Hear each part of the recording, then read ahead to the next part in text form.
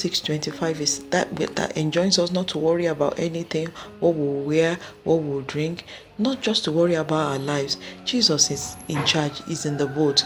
Rest in him. Cast your cares upon him. He's in charge. He's not an absentee father. He will take care of you. Trust in him. Put your confidence in the God who owns everything. The Bible says, a cattle upon 1,000 hill is his, and the gold and silver. So be rest assured that he is in the boat. He is your father. He will provide for you, but make sure you are walking in line and in form with him. God bless you, and bye for now.